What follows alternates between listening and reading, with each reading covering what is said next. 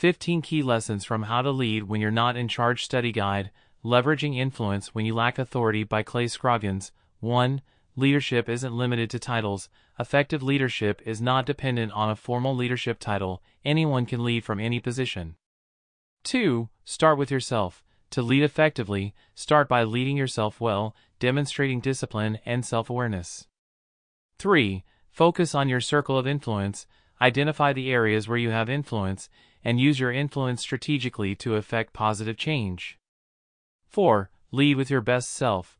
Bring your unique strengths, skills, and abilities to the table and leverage them for the benefit of your team and organization. 5. Cultivate a serving mindset. Practice servant leadership by genuinely caring for and serving others.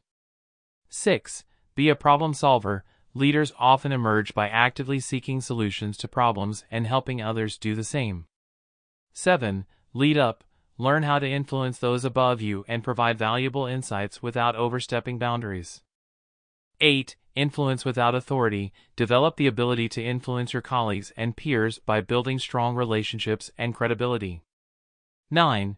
Communicate clearly. Effective communication is key to leadership. Be a clear, concise, and active listener.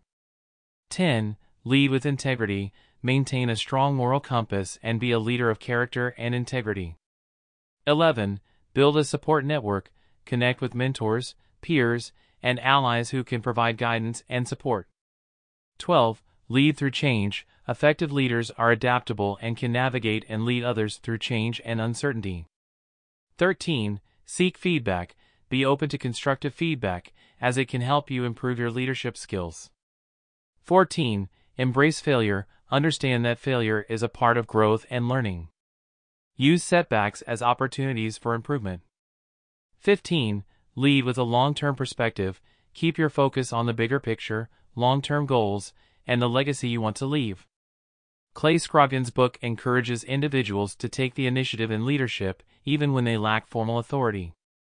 These lessons emphasize the importance of self-awareness, influence, and character in becoming a more effective and influential leader.